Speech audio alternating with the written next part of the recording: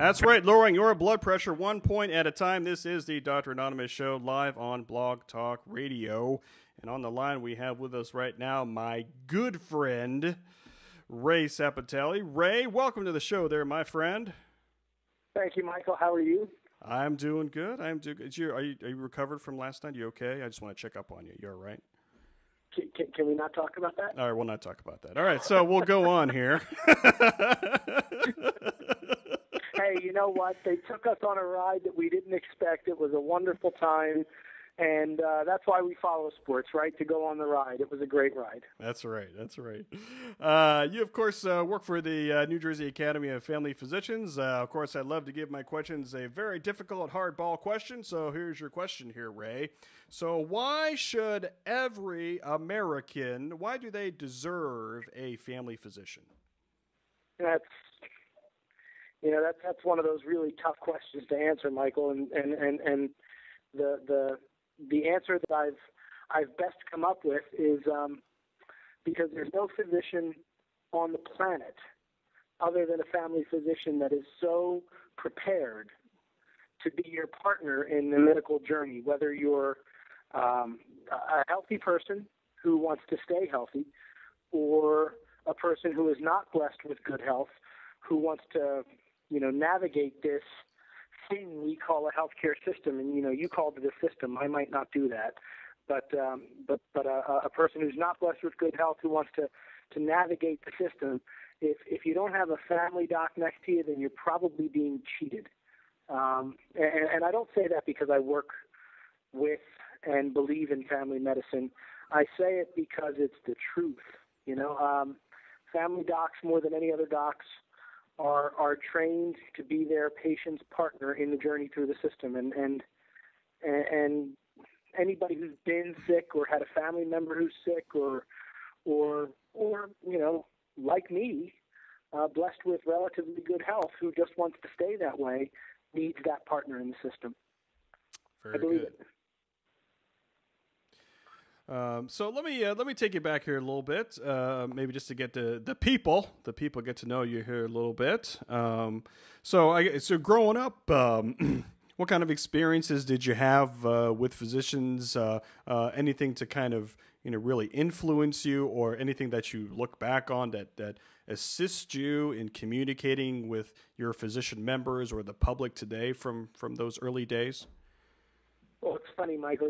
When I was a kid, like many of us who are of a certain age, I had a family doc. I just didn't call him a family doc. I just called him Doc. And I've actually written about him a little bit, and I'd be happy to share that with you someday. But Dr. Batafrano, Leonard Batafrano, he practiced out of his home in Southwest Philadelphia. His wife was his nurse. They shared office management responsibilities together. When you needed what us lay folks who forgot to go to medical school call a checkup, you went to Dr. Batafrano's office, and you went with mom and dad, and all three of you got a checkup at the same time. It didn't matter if you were a kid or an adult, or if you were healthy or you're sick. You all went at the same time. When somebody in the family got sick, Dr. Batafrano packed up his bag and came to your house and took care of your house, and it really was he was a person that your family not only counted on, but I guess